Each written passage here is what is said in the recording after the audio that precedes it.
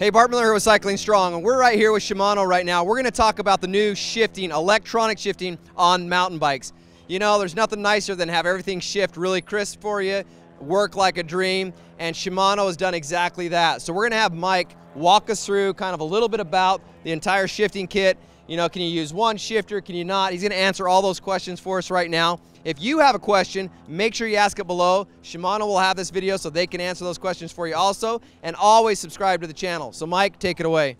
I'm going to let you kind of take the mic as you walk through it. All right, well, you're looking at the new XTR Di2, right? We're running an 1140 rear, cassette in the back, right? All electric, all run off one battery, completely rechargeable from the indicator port right here, right? It's just a USB like the current Dura system is, right? We're going to show you how it's going to work in synchro mode. We only have one shifter on the bike, which is going to operate both the front and rear. So I'm going to do a little pedaling here, and you just follow along.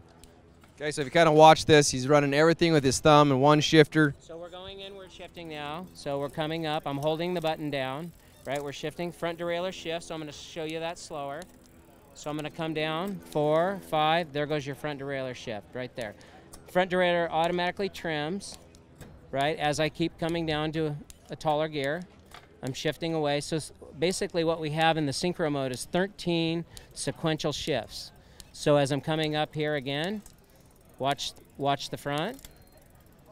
The next one, you didn't hear it, but it chimes telling me that my next shift will be the front derailleur. Down it goes one, and you get one recovery shift.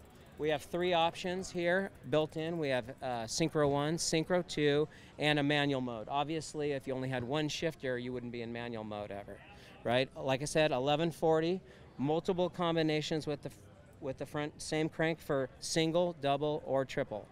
So one of the fears we all have is, okay, all of a sudden we get out there, we're riding this bike, having a great time, but we end up crashing, which we all do on our mountain bikes. So how vulnerable is this derailleur? Let's talk a little bit about that and help us have peace that we're not going to destroy this thing. Well, like you stated, we've all torn derailleurs off, and that could totally happen here.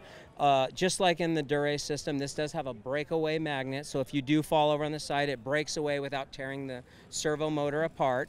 So with that in mind, you have some safety with just fallovers. Granted, if you catch this and rip it off, probably the hanger is going to go before anything, and if you do tear the hanger off, most likely the derailleur with the magnet breakaway will hold together just fine.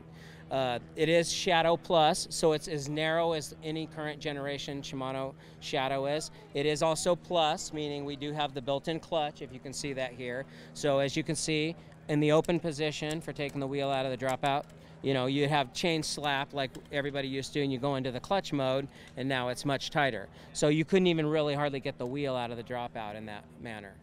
So it's E-tube wiring, which is like all current Shimano Di2 systems. So it's plug and play, very easy to put together.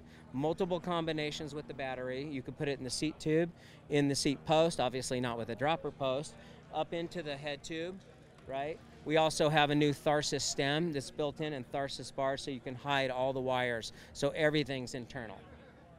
Pretty dang cool. What an awesome setup, very clean, and I look forward to trying it out here soon. So any questions you have, once again, please comment below. Mike, thanks so much for your time. We appreciate you and the walkthrough on the bike. Most of all, keep out there cycling strong, have lots of fun, and we'll talk to you soon.